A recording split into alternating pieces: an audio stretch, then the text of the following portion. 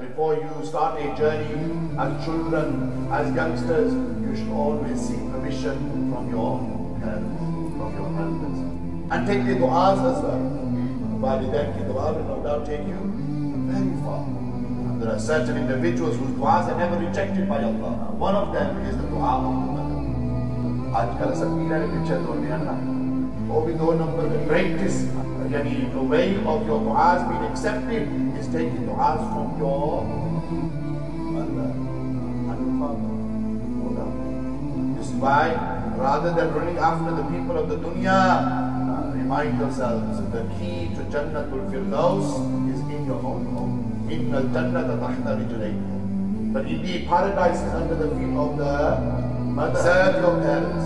Do khidmat of your parents. Honor your parents. Walidain khidmat karo.